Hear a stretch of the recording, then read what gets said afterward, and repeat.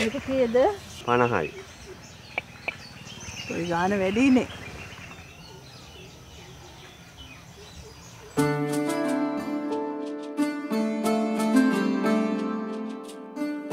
පුරාතන ශිලා යුගයේදී Homo sapiens නැමැති මානව වර්ගයා විසින් අහම්බයෙන් මැටි භාවිත කරමින් බඳුන් නිර්මාණය කළ හැකි බව මුල්වරට සොයාගන්නා ලදී.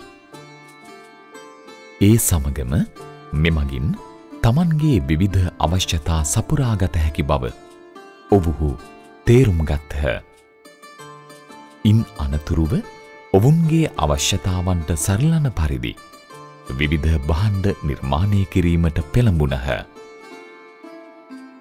එසේ ආරම්භ වූ මැටිබඳුන් නිර්මාණය අද වන විට මැටි කර්මාන්තයක් නැතහොත් කුඹල් කර්මාන්තයක් බවට වර්ධනය වී ඇත.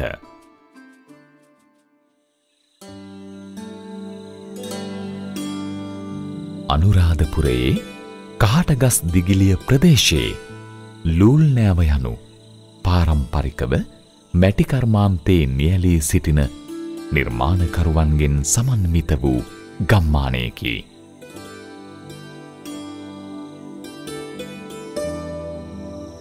එසේම මැටි කර්මාන්තකරුවා යනු ස්වභාව ධර්මයත් සමග ජීවත් වූ අයෙකු විය.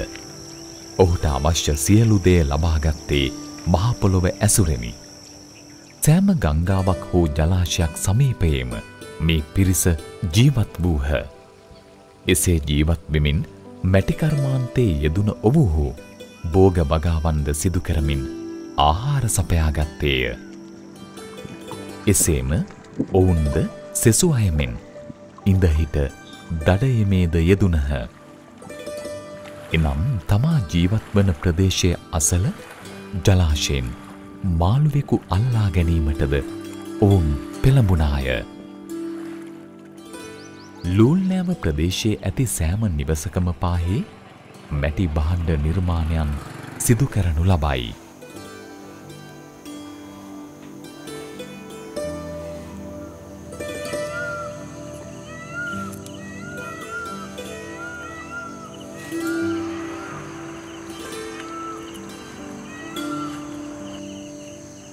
එසේම මොවුන් තම කර්මාන්තයට අදාළ අමුද්‍රව්‍ය තමන් වාසය කරන පරිසරයෙන්ම සපුරා ගන්නා අතර ඒ සඳහා සුදුසු භූමියක් ඔවුන් විසින්ම වෙන් කර තිබේ. එය මැටි වල ලෙසින් හඳුන්වනු ලැබේ. මෙහිදී මැටි ලෙස භාවිත කරනුයේ ස්වාභාවික ලෙස දිරා ගිය පසයි. ඔවුන් ස්වාභාවික පරිසරයට හා සතා සිව්පාවන්ට එකසේ ආදරය කරමින් පරිසරයට හානි නොවන අයුරින් පාරම්පරිකව පැවත එන ආකාරයෙන්ම තමන්ට අවශ්‍ය මැටි ප්‍රමාණය මේ ආකාරයෙන් ලබා ගනී. මැටි ලබා ගැනීම සඳහා භාවිත කරනුයේ ලීයෙන් සකස් කරගත් උපකරණයකි. එමගින් තමන්ට අවශ්‍ය මැටි ප්‍රමාණය එකතු කරගෙන මෙලෙසින් බෝලයක් ආකාරයට සකස් කර ගනී. ඉන් අනතුරුව මැටි භාණ්ඩ සකස් කරන ස්ථානයට මෙය ගෙන යනු ලබයි.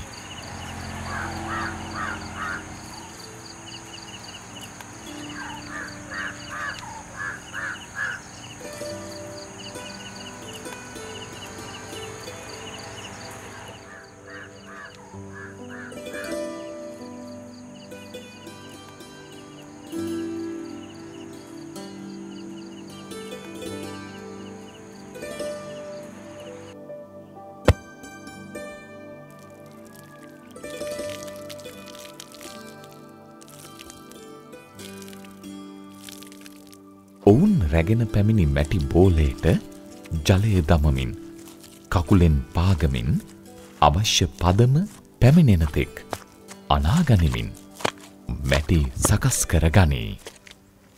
එය මැටි පදම් කිරීම ලෙසින් හඳුන්වයි.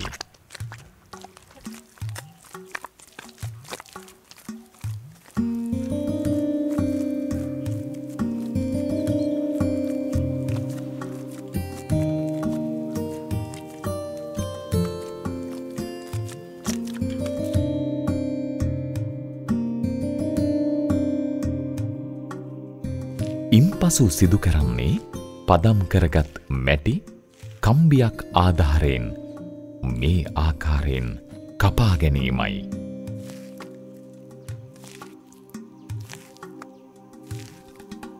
ඉන්පසු එහි ඇති ගල් හා අපද්‍රව්‍ය ඉවත් කරනු ලැබේ.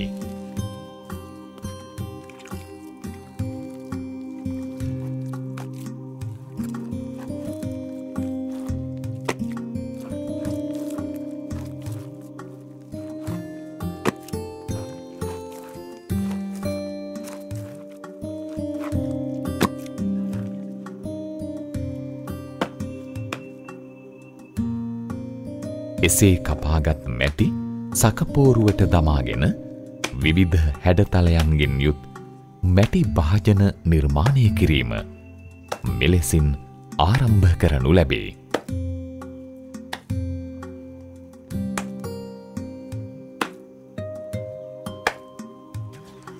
මෙසේ මැටියෙන් භාණ්ඩ නිෂ්පාදනය කිරීමේදී ජන්මයෙන් මිනිසා සතුව පැවති කලා කුසලතාවයන්ද ඉස්මතු වෙමින් එය තම නිර්මාණයන් තුළ ගැබ්වන්නට වූයේ අනායාසයෙනි.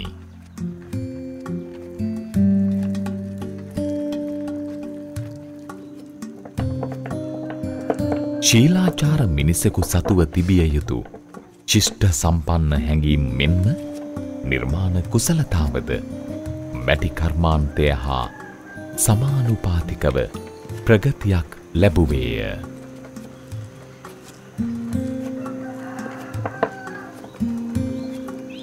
එහිදී ඔවුන් තමන්ගේ දෑතේ හුරුවෙන් හා තමන්ගේ නිර්මාණ කුසලතාවය එක් කරමින් මැටිවලට විවිධ හැඩතල දෙමින් විවිධ භාණ්ඩ නිර්මාණය කරනු ලැබේ.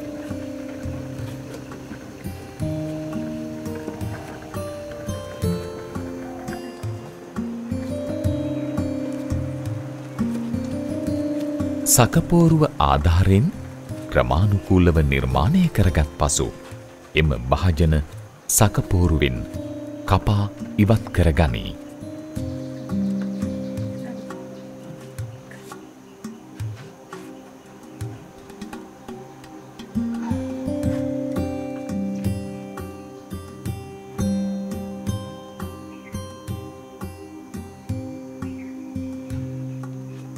එයින් අනතුරුව මෙම භාජන මද පවනේ වියලීමක්ද සිදු කරනු ලබයි.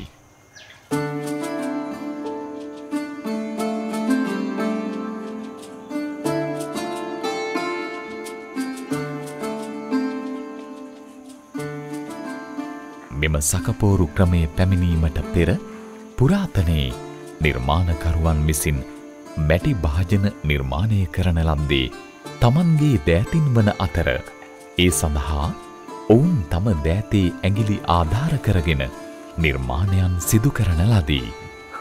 එය අංගුලිත පීඩිත ක්‍රමය ලෙසින් හැඳින්වේ.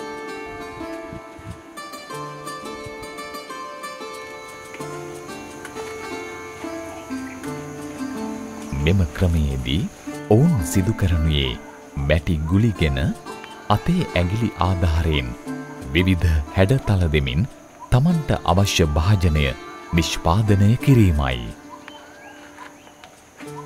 එය මේ ආකාරයෙන් සිදු කරනු ලබයි.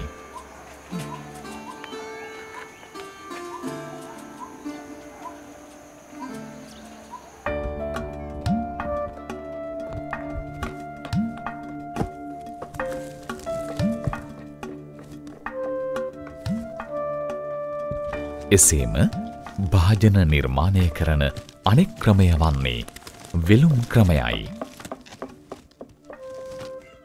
මෙහිදී සිදු කරනුයේ මැටි ගුලිගෙන දෑතින් පිරිමදිමින් මැටි ලණුවක් ආකාරයෙන් සකස් කර ගැනීමයි.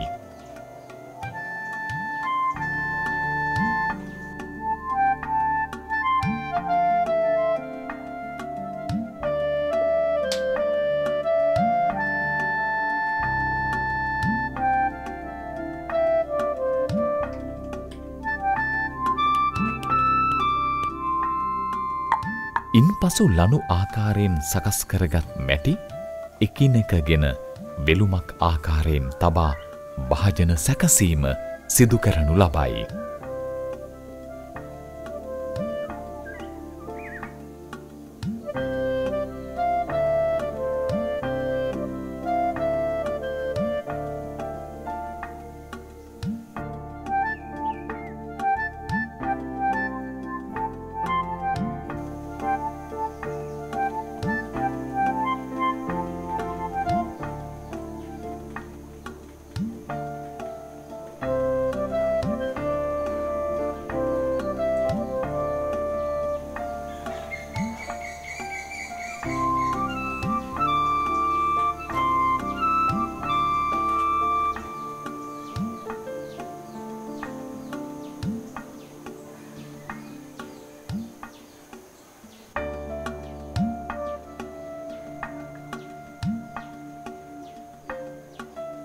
මෙම නිර්මාණයන් සිදු කිරීමේදී නිර්මාණකරුවාගේ නිර්මාණ ශක්තියත් ඔහුගේ මනා පළපුරුද්දත් ඒ සඳහා බෙහෙවින් ඉවහල් වන අතර නිර්මාණ ශිල්පියා එකිනෙකට වෙනස් භාජන නිර්මාණය කිරීමක්ද මෙලෙසින් දැකගත හැකිය.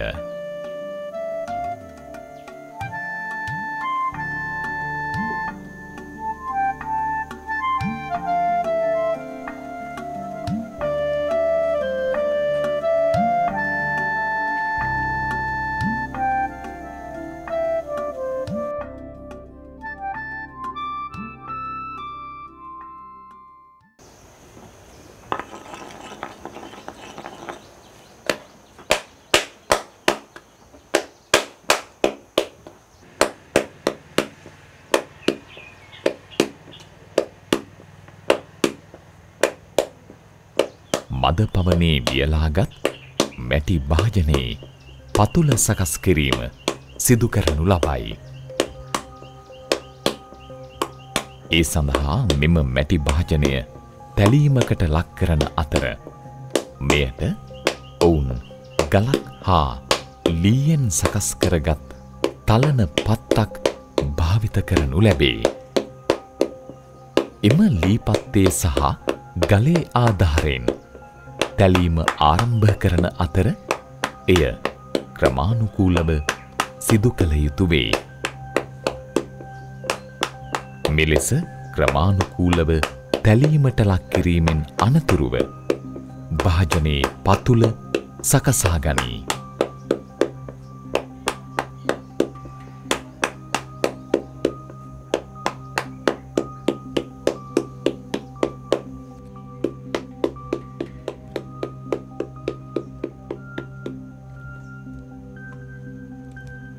ඉන්පසුව සිදු කරනු ලබන්නේ භාජනයේ මතු පිට සුමට කිරීමයි. එය මෙලෙසින් දැකගත හැකිය.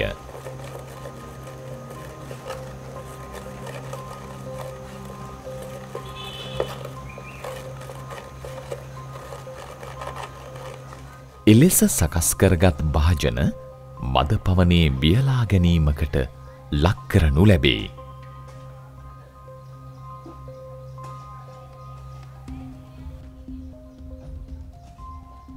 මෙලෙසින් මද පවනේ වියලාගත් භාජන පුළුස්සා ගැනීමකට ලක් කෙරෙයි.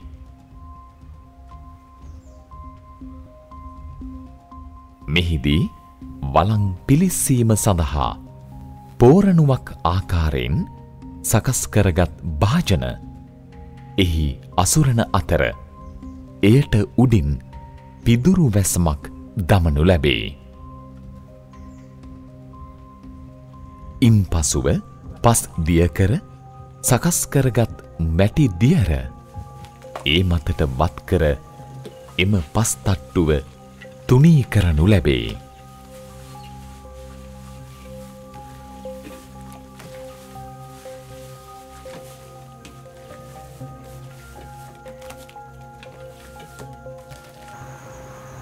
එයින් අනතුරුව මෙයට සකස් කරගත් අඟුරු දමා වියලා ගැනීමක් සිදු කරනු ලැබේ.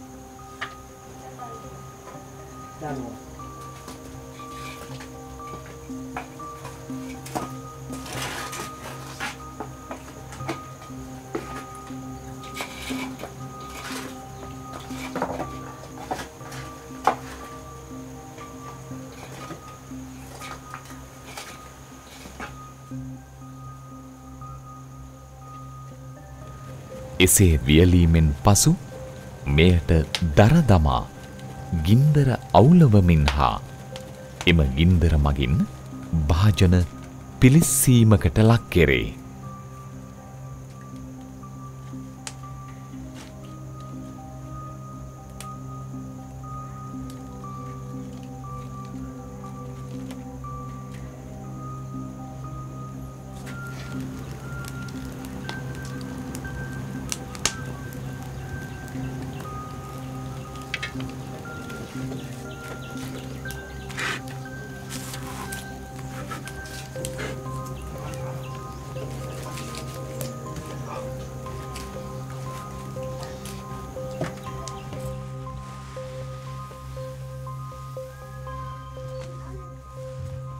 එහෙත් පාරම්පරිකව භාජන පිලිස්සීමේ ක්‍රමය වූයේ පොළොවේ වලක් කපා ඒ මතට දහයියා එනම් වීපොතු දමා එහි සකස් කරගත් භාජන අසුරා ඒ මත නැවත දහයියා තට්ටුවක් අසුරා ඉන්පසු එයට ගින්දර දැමීමයි.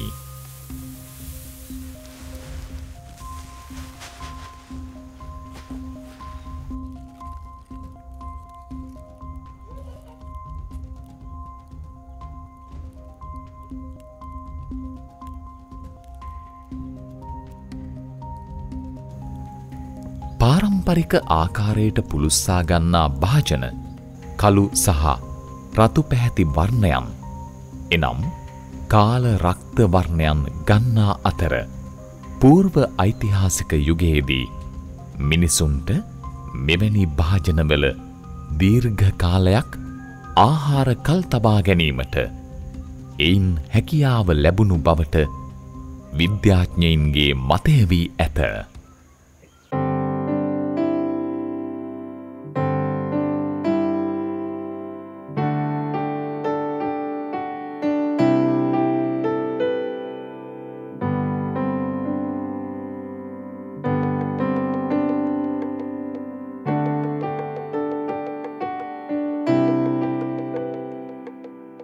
පුරාතන යුගයේ මිනිසා විසින් එකල මැටි භාජන සොයා ගැනීමෙන් අනතුරුව සියලු කර්මාන්ත බිහිවීම ආරම්භය සනිටුහන් වූ අතර එය වර්තමානයේ බිහිවන සියලු තාක්ෂණික ජයග්‍රහණ දක්වාද වර්ධනය වන්නට මූලාරම්භය විය.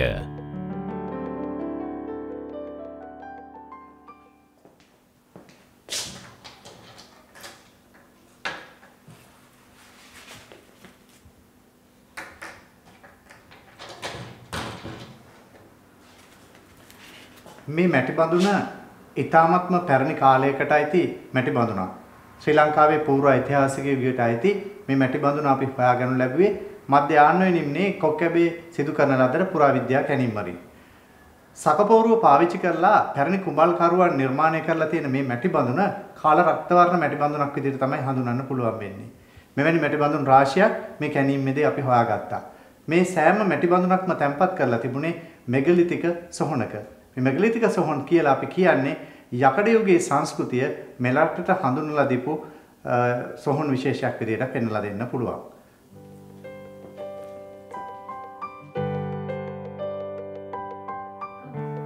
මෙරටට වැඩම කිරීමෙන් පසුව අපිට පැහැදිලි වෙනවා මහා විහාරය ස්ථාපිත කරන විස්තරය. ඒ විස්තරයේදී පැහැදිලි වෙනවා මහා සීමාව ලක්නු කිරීමේදී කුඹල් බොහොරුව කියලා කියන්නේ කුඹලුන් මැටි මෙවලම් නිෂ්පාදනය කරන කාර්මිකයින් මැටි හාරා ගැනීමට භාවිතා කරපු ස්ථානය. මේ ස්ථානයේ පසු කරමින් තමයි මහා සීමාව සම්මත කරන්නේ. ඊට පස්සේ අපිට පෙනෙනවා කුඹල් කර්මාන්තයේ තොරතුරු සංගමිත්තා මේනින් වහන්සේගේ 18 කුලේප ශිල්පීන් සමග ලංකාවට පැමිණීම. මේක තමයි සාහිත්‍යය අපිට සඳහන් වන පැරණිම තොරතුරු. පුරාවිද්‍යාත්මක තොරතුරු අපි ගත්තාම බොහෝ ඈතට යනවා. ලංකාවේ පූර්ව ඉතිහාසය ගත්තාම මේ වෙනකොට ක්‍රිස්තු පූර්ව 2000න් එහා කාලයට කාල නිර්ණය වෙනා කියන එක පැහැදිලි වෙනවා.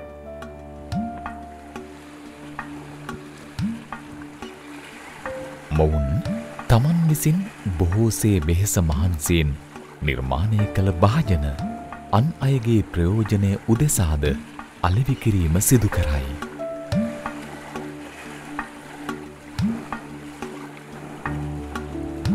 එහිදී තමන් විසින් සකස් කරගත් කදක් ආධාරයෙන් තමන් නිර්මාණය කළ භාජන ගෙයක් පාසා ගෙන ගොස් සෙසු අය වෙත අලෙවි කිරීමටද ඔවුන් මෙලෙස පෙළඹී සිටී.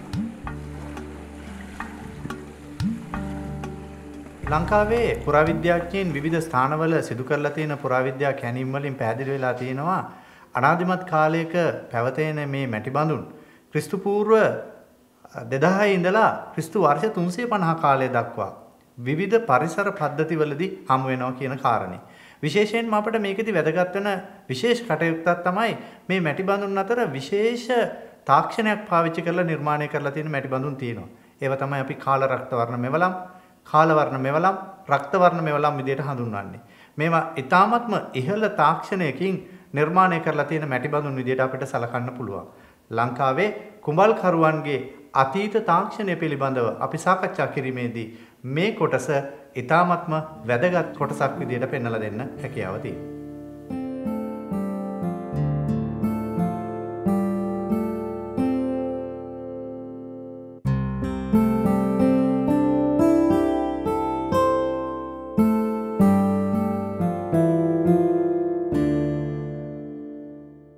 ලංකාවේ කුඹල් කර්මාන්තයේ ඉතිහාසය පිළිබඳ කතා කරනකොට අපිට හරිම වැදගත් වෙන කාරණයක් තමයි මේ සාම්ප්‍රදායික නිෂ්පාදන ක්‍රමය. අපිට පැහැදිලි වෙනවා ආරම්භයේදී මේ මිනිසුන් මේ සකපෝරුව පාවිච්චි කරලා මැටි බඳුන් නිර්මාණය කරේ නැහැ. ආරම්භයේදී මුලින්ම නිර්මාණය කරේ මැටි ගුලියක් අරගෙන ඇඟිලි පාවිච්චි කරලා මේ මැටි බඳුන හදා ගැනීම. අපි ඒකට කියනවා අඟුලි පීඩිත ක්‍රමය කියලා. ඊට පස්සේ තමයි අපි දකින්නේ මේ භාජනවල විවිධ හැඩරටාවල වෙනස්තා අවශ්‍ය වීම මත ඇදීමේ ක්‍රමය. එහෙම නැත්නම් මැටි ගුලියක් අරගෙන ඒක ඉහළට ඇදලා භාජනය විශාල කර ගැනීම සිදු කරනවා. ඒකේ දියුණු අවස්ථාව තමයි සකපෝරුව භාවිතය. සකපෝරුව හඳුන්වා දීම සමගම මේ මැටි මෙවලම් නිෂ්පාදන තාක්ෂණයේ ධාරිතාවය පුළුල් වෙනවා. ඒ නිසා ඒක අපිට අතීත කුඹල් කර්මාන්තයේ වැදගත් නිෂ්පාදන ක්‍රියාවලියක් විදිහට පෙන්වලා දෙන්න පුළුවන්.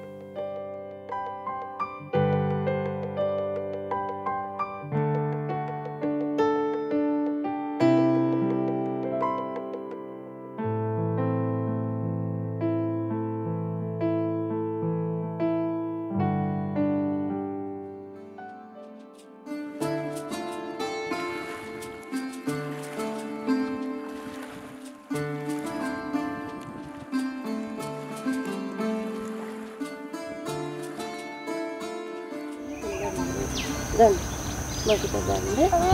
Nih, bukan sedih. Tuh, nih itu. Mau kaget. Jadi mau putih.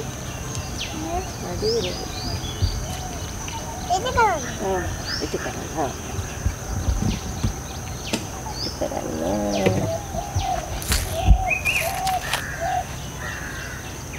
Onatawa, Atawan, Onatawa.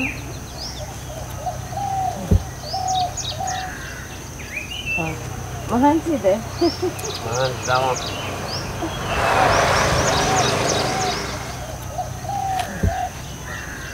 Teh එකක් වත් කරන්නද? හොඳයි තේ එකක් තිබ්බනම් හොඳයි.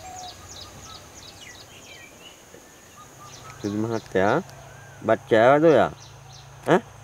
අම්මම්ම ගහවද? එහෙනම් අම්මම්මත් එක්ක ගිහිල්ලා තේ එකක් වක් කරගෙන එන්න අත්තට යන්න.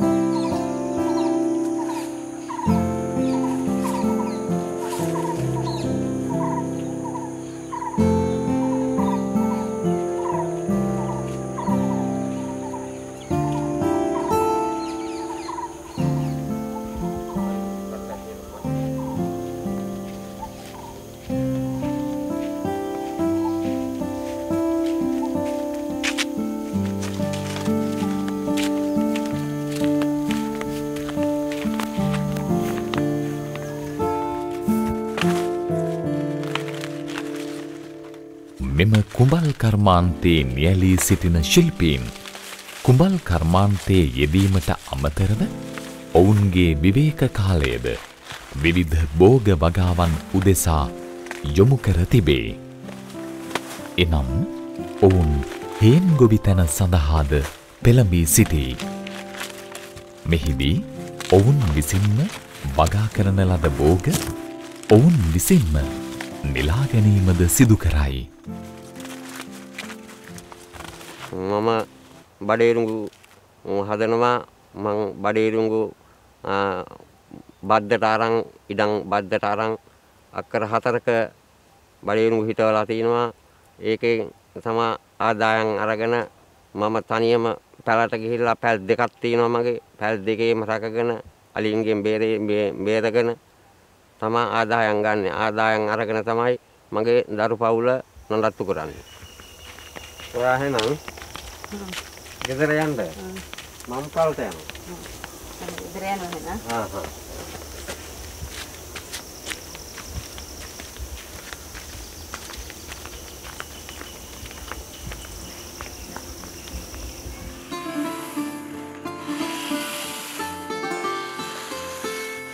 එසේ නෙලාගත් භෝගවල අතිරික්තය වියලා ගැනීමේ කටයුතු සිදු කරනුයේද ඔවුන්ගේම දෑතින්ය.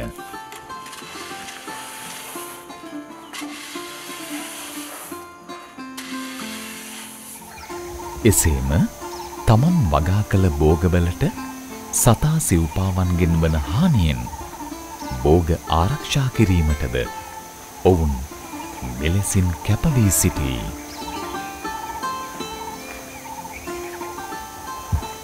එමගින් තම ආහාර අවශ්‍යතා මෙන්ම අතිරික්ත භෝග අන් අය උදෙසාද බෙදාදීමට ඔවුන්ට හැකියාව ලැබී ඇති අතර එබැවින් ඔවුන් තම දවසේ කාලය අපතේ නොහැර තමන්ගේ ශ්‍රමදායකත්වය විවිධාකාරයෙන් සමාජයේ පැවැත්ම උදෙසා යොමු කරන ආකාරය අන් අයටද ආදර්ශයක් සපයයි.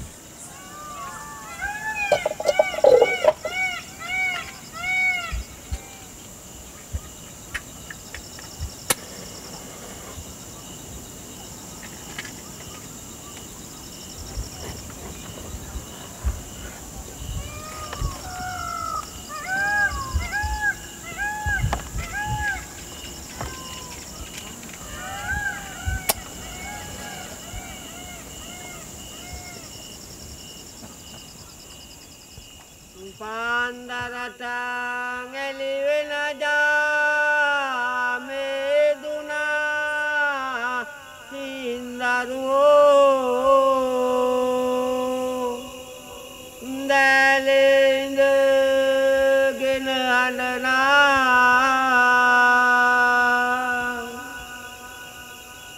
අහංකාර අම්මලවුන් හටතලනා පංකැලේ අයියෝ අපට හිමි